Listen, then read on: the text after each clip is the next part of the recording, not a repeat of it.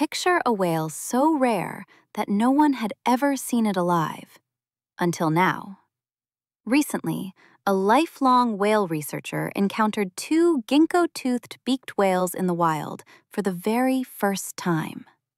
Previously, this species was only known from dead specimens that washed ashore, making this sighting a major breakthrough for marine science. During an expedition off Baja California, the research team was searching for the source of a mysterious echolocation call known as BW43.